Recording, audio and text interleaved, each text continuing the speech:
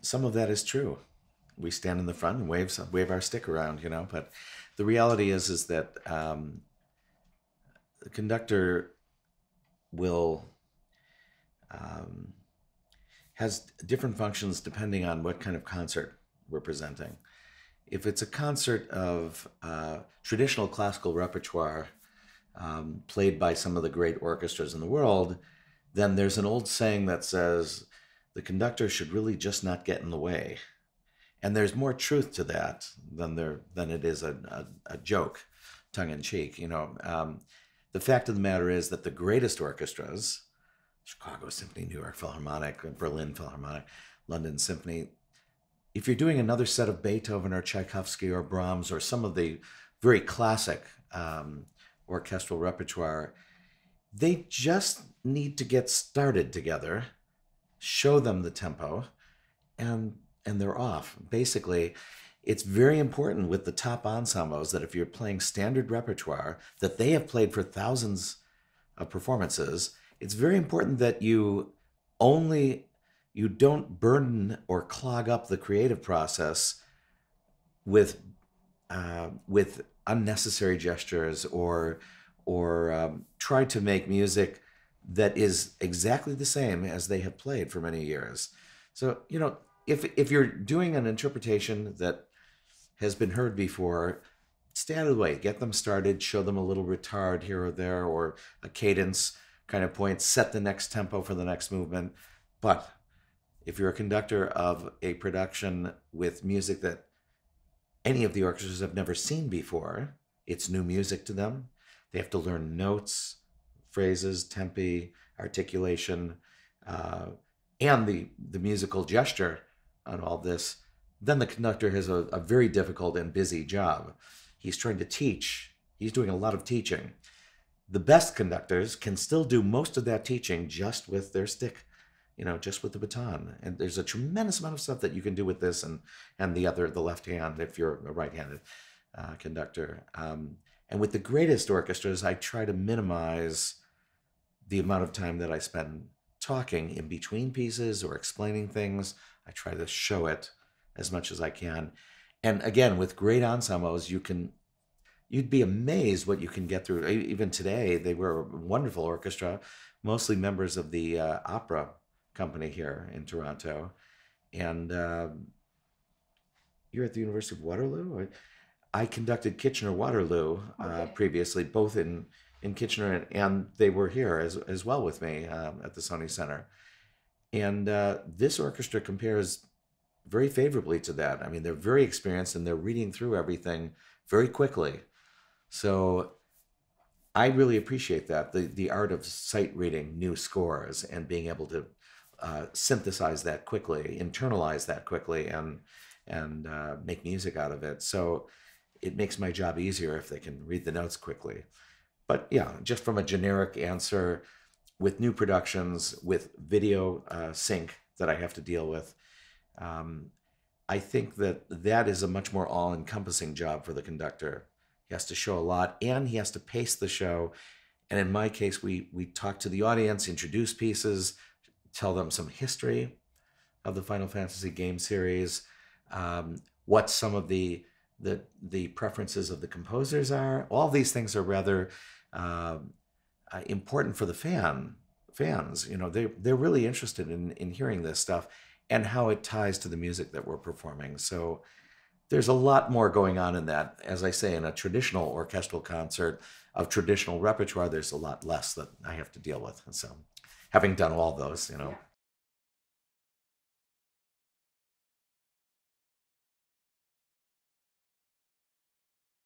Yes, definitely. The easy answer is that absolutely, you should see actually in the rehearsals.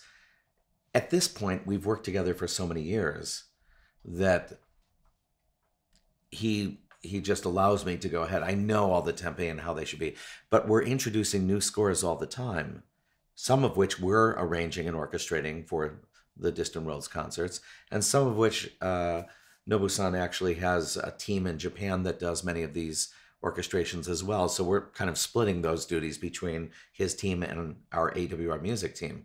So when a new score comes in and we're rehearsing it for the first time and we've just introduced a lot of new things, even while I'm conducting, I'm looking at him at tempo. I'm saying, well, little tiny adjustments. Mostly it's about tempo.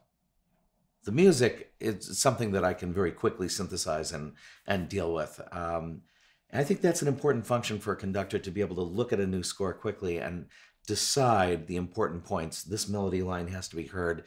That little percussion effect is very critical.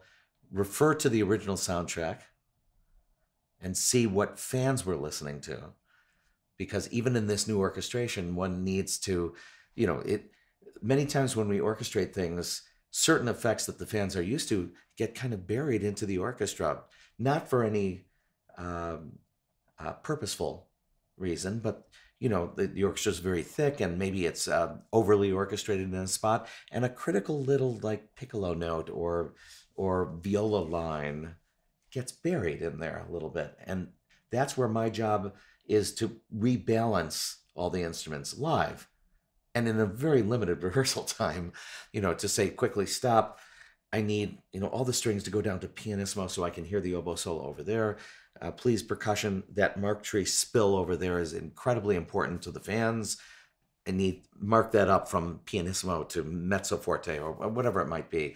You do all these things on board very quickly. I glance over to Nobu every now and then. He says, yeah, more of that or this.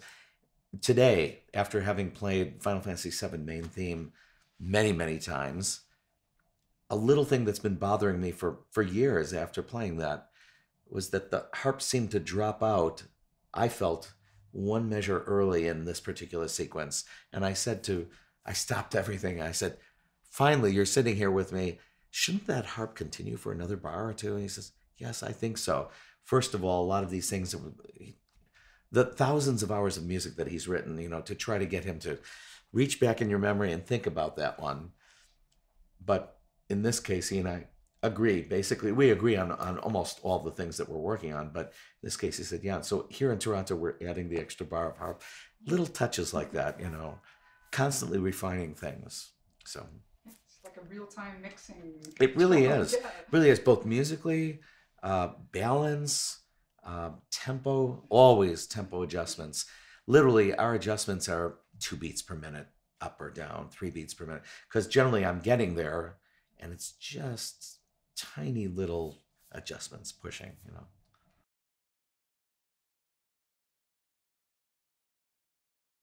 This phrase is a very famous one, but it's also that philosophy. It's not just Wagner, but when you talk to most of the great pedagogues in music, and many conductors as well, and composers, of course, I'll quantify that a little bit later. But most people of the really experienced ones will say, when in doubt, if you're a violinist, if you're a trumpet player, woodwind player, whatever you might be doing, when in doubt, think of how you would sing that phrase. When you're trying to learn a new piece of music and there's this phrasing there, sing it to yourself once in your practice room. And most of the time, the exact phrase and peak of the phrase and the articulation will be revealed to you just by that. So Wagner's not wrong, and this is something that's been taken to heart by a lot of instrumentalists, that you're playing a great violin concerto and you're deciding, well, is the peak of the melody that beat, the third beat of that bar, or should I continue it to the next downbeat? Architecturally, what is the melodic structure? What should be the main emphasis? So now we're getting to minutia a little bit, but it really makes a difference, all these things. And especially in the music of Wagner, which is so melody driven. And by the way, it's no secret here, the music of Uematsu is completely melody driven. I mean, melody and structure are it for him. You were speaking about this before. I often compare composers of video game music. What makes Uematsu different from others, that kind of thing. This whole idea of composing with melody and structure first, that's the primary thing. All else, all the other orchestration, arrangement, variation, that's all down the line. But this is how if you look at the greatest uh, composers throughout history, this was always the driving thing. Even as you start getting into contemporary composers, still there's a very big difference. And if we're talking about film music, for instance, very big difference between the music of a John Williams and, if you go in and you hear the music of Star Wars, and everyone comes out of the movie theater singing these things, or Indiana Jones or E.T. or whatever it might be, but melody and structure driven. So you come out of the movie theater knowing these themes. Come out of the movie theater for Lord of the Rings or something else. Lord of the Rings is great. Howard Shore is fantastic. You'll know maybe the main theme, but so many of the battle scenes, and this happens in a lot of video game music too, is there's percussion loops. It's really more catching the hits, whether it's a lightsaber or it's a real sword, but it's catching all the hits. And we know how to do that as writers. There's whole universities and courses about film scoring and SMPTE and catching these cues. We all know how to do it. Where I feel the genius comes in is when you're writing with melody, and even as Luke and his father are battling, you're going to hear those two melodic phrases battling. It's not just percussion loops and cymbals hitting and drums hitting, but it's melodically developing this, stressing the melody, and then releasing it here. And sometimes releasing it tragically. He doesn't win, the protagonist. The antagonist wins. And so, there's this tragic element. And the way that composers did that, from Beethoven, on up, that's how they composed. So that is something that I find is a very big difference between various composers, not just in the classical realm, but also in video game music and in film scoring. Are you writing, as you say, with leitmotifs? Are you writing with, each character gets a theme, or each battle or each world or each environment has a thing? Or is it just a main theme and battle music, loops? And so many of the games are, basically a shoot 'em up kind of protagonist game. And really that's what they want, is they want 90-second or 2-minute loops of this percussion stuff. Whereas when Uematsu has this stuff, listen to this throughout history, there's a melody, there's development. And this melody over 25 years can also develop and have variations. You started hinting at that, but look at Chocobo. There's 75, 100 variations of the Chocobo theme, and many others, battle music that's brought back later in the series, that the melody's still there and developed, even by other composers. But I think that is the combination of Final Fantasy being an RPG game, and that Uematsu started at the very beginning with these leitmotifs and these characters, and carrying that through has endeared all the fans. And that's why this works as a concert.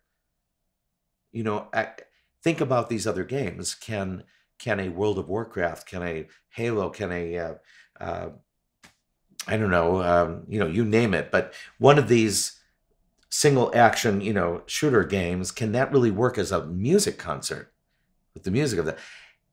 I don't know. And we've thought about this long and hard, and there's not that many other platforms that can work that way.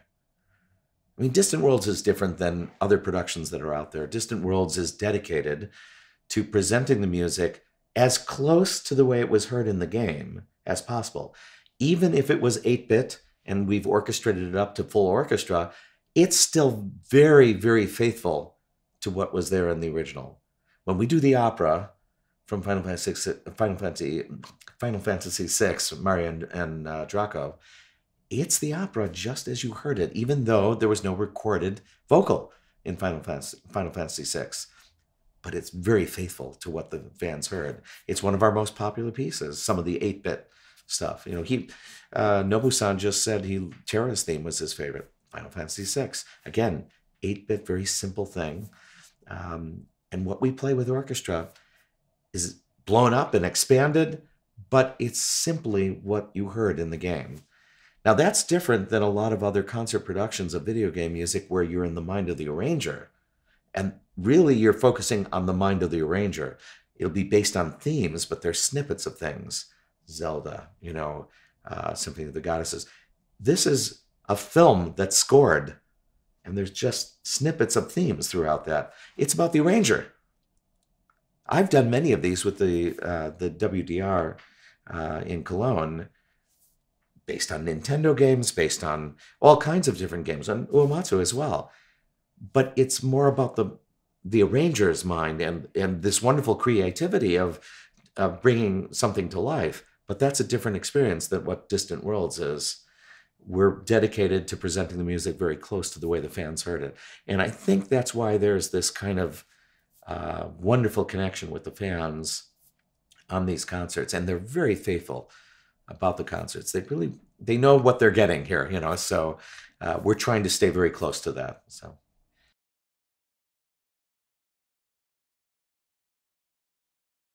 Oh, I can't sing, but I have a great appreciation for the architecture of singing this melody. And as bad as you might be as a singer, if you can just look at this score and sing it through in your crotchety voice, whatever it might be, you'll still understand where that singer has to breathe in it. And that's what Wagner's talking about, that until the conductor puts himself in the mind, especially opera conductors, in the mind of accompanying the singer and knowing that this is what the singer needs.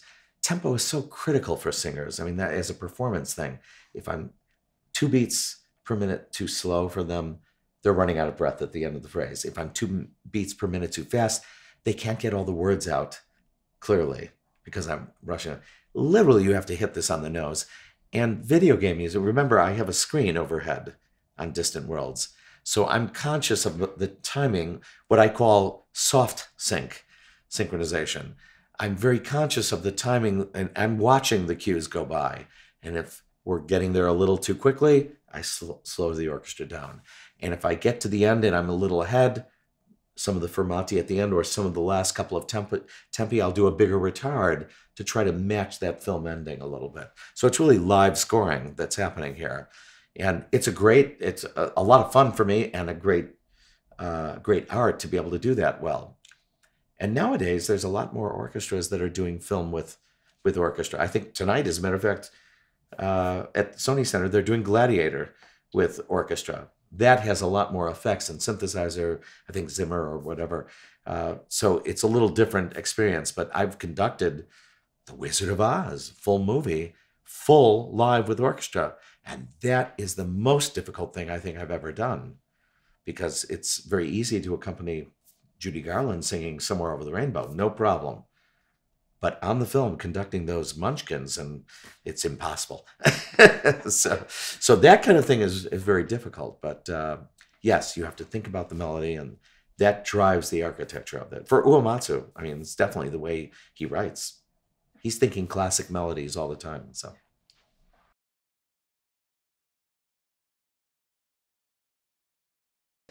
Live on the film, on the concert, it is soft synchronization, as I was saying before. The definition of that means that I drive the video, and my video operator, who works with us all the time, he has 2 video sources, and we split up for each song that we're doing. We split up the video cues into maybe 2 or 3 or 4 different sources, and he's alternating between them so I drive the show by starting the downbeat, and he's watching for my downbeat of music, and then he starts video, and I'm going along in the proper tempo, and then it's a little cat and mouse game of sometimes Chris will crossfade into the next source when he knows that I've already gone into that, and other times I will slow down to catch something. And so this is a constant onboard analog, let's put it that way, fluid thing for the concert. Now, for scoring the film, it's a much more scientific and, there's SMPTE, there's time code, and there's actual math involved of making sure that we're hitting every single cue. But no, Distant Worlds does not use click track. I want to make that perfectly clear. There's plenty of productions that do, and we could, but to put an entire orchestra on that stage wearing headsets, listening to click track and chorus and everything, remove some of the musicianship that is on the stage. In other words, they can't hear as well each other, and they start listening to click only. And we very quickly dissolve into something else. balances are off, all kinds of things are just listening to click. So it's a very different experience. There are places where you want that. You want musicians to be on click track. Bugs Bunny on Broadway. It's a show that I helped put together. It's all click, playing these crazy, wacky cartoons, very difficult to play for the orchestra. Yes, you need click to possibly, when the rabbit hits the wall, if the cymbal crashes 2 beats later, everyone knows it. The 5-year-old knows it, right? So you have to have a click track with that kind of, but not when we're doing a live orchestra concert with Distant Worlds. There are others that need it. So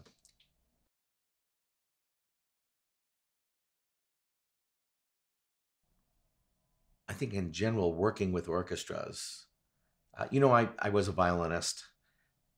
I keep saying was. I still am a violinist. Next week I'm playing violin in Houston on our chamber music version of the music of Final Fantasy, which is called A New World, intimate music from Final Fantasy. And that plays in small chamber music things with just 11 musicians. And I actually play one piece on violin as well. And when Nobu comes out, he plays organ with me, as a matter of fact, keyboards. But the reality is that coming out of the world of musicians, I think I probably had an enhanced appreciation for what goes into putting together concerts from a musician standpoint and what we'd like to see in a conductor as a musician in the orchestra. So I'd like to think that I'm very sensitive to that. The reverse of that is that the more I dig into orchestras live, and I've been doing it for a long time now, the more I can pick up new orchestration tricks and different ideas as we're playing all these scores. All of us as composers and orchestrators and arrangers, we pick up little, wow, that's a cool effect. I'm going to use that over there. Or this is really cool. It would be very neat if that were transposed into the lower woodwinds instead of where it is in the strings. So we pick up all these things. So how has it influenced me? I think just working with orchestras, and ought to influence any composer. You learn so much about what's possible and what's not possible. And generally there's so much more possible than you think. Rarely have we gotten to a point where we've overwritten so far that an orchestra can't manage. So I find that exciting, that's an effect I really want to use on another project or something like that. So also, the experience of working with the film industry part influences me a lot, because there it's so tight to time code and action on film that it's a little bit different way of scoring things than orchestrating for a live concert. There's a little bit more freedom with that, I think.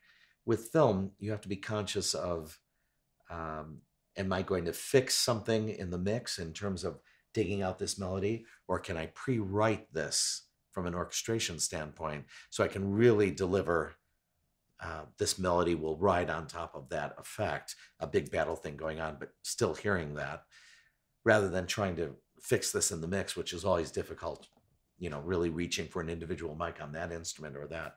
So yes, it does influence us in terms of orchestration, both the live concerts and working with film, all these things. There should be a give and take. You should grow. The day you stop learning and growing from your experiences, then it's time to start retiring or something, I think. But I'm enjoying it a lot still, so.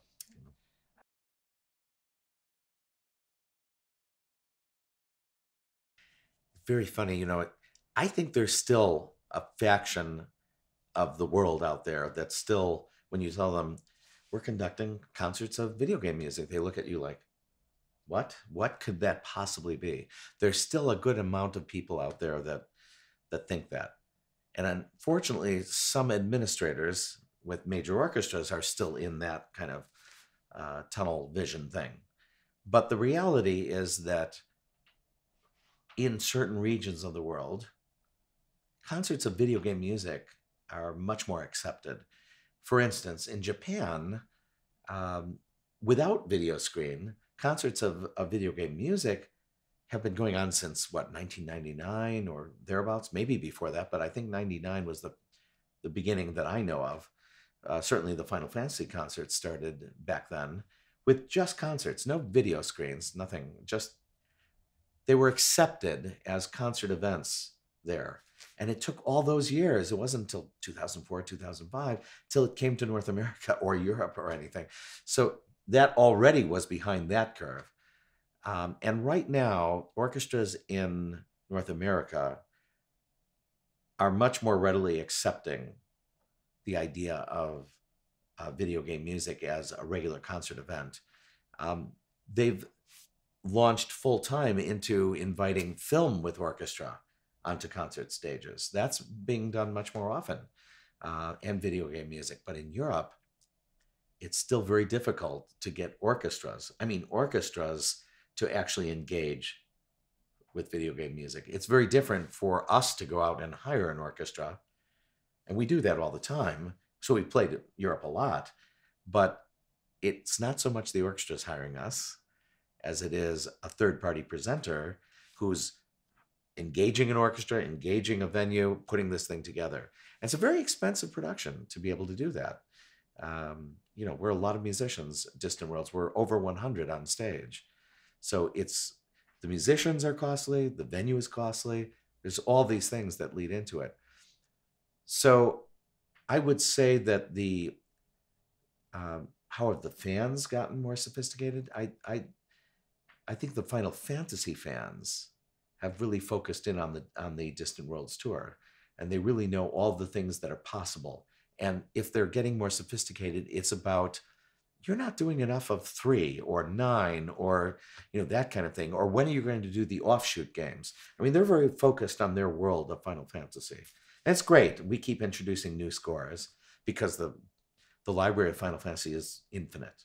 I mean, literally infinite. It's hundreds and thousands of hours of music of every single game.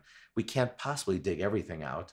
And we already have 110, 120 scores in our Distant Worlds library that we're rotating. We couldn't possibly, do everything in 1 or 2 or 3 nights. It would take a week or more to play every score.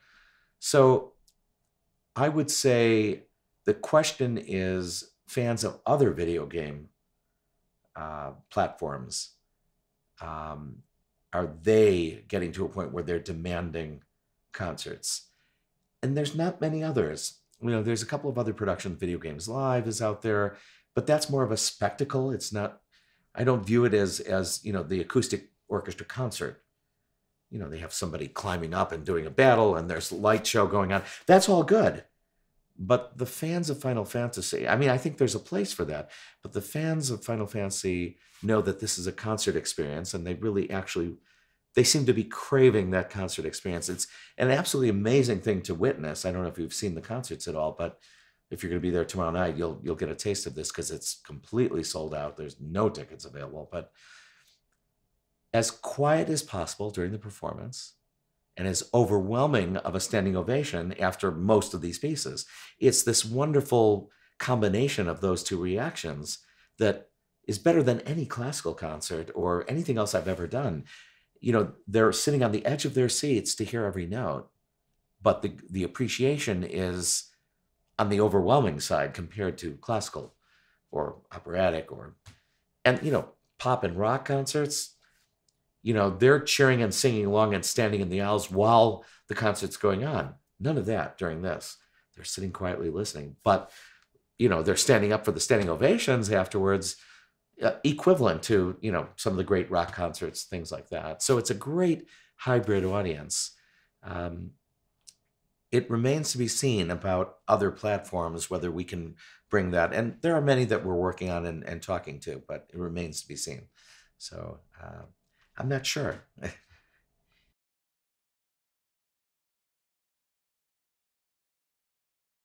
The answer is yes and no. The answer, it's very interesting. The reason we have video screens, and it started here in the US, the reason we have that with these games is because, this is a little secret here, but because presenters are the ones that are pushing for that. Because the presenters, and I'm not dissing all of them, but their minds were doing a concert of video game music. How can you do a concert of video game music without having a video screen? That's how their mind thinks. So therefore, that was the easy way to go. And frankly, it is enhanced. We've done some things to play with the screen, some live onboard things that we play with, and it's worked out very well. And the fans, they've seen all these images a million times. This audience would still be okay with it if the screen went dead and we just did the concert. Our Final Fantasy audience, I don't think all of them would be, but Final Fantasy fans would be. They understand it. They're there for the music. They really are. Um, I think that it's probably not necessary for, and it's not used for a lot of the concerts that are based on arrangers' fantasies based on video game themes. We don't use that a lot. I mean, a lot of the concerts that I've done with the WDR and others, it's just a concert. You're here to hear this fantasy based on these video game themes, and fans do accept that too. But the whole format of doing concerts is different in each region of the world, and we've run into that a lot.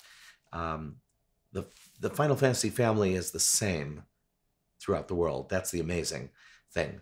But the format of concerts, I mean, you can go to hear the Vienna Philharmonic or the London Symphony or the Berlin Philharmonic in Berlin for 15 euros.